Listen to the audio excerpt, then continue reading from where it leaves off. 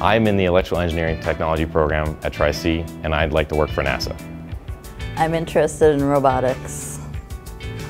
I want to work with advanced energy systems. I'm interested in power systems technology. A person interested in engineering technology programs wants to have an interest in math and science first and foremost. Also needs to have an interest in technical subject matter and an inquisitive nature more than anything. I like to take things apart, figure out how they work, and I definitely do feel this program is preparing me to be successful in this field. You learn the theory from the lecture, and then you go through the lab and you go through it and work by it step by step, and it really helps reinforce the theory.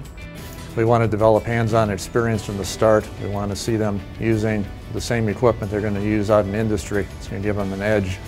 We have all brand new equipment that's state-of-the-art.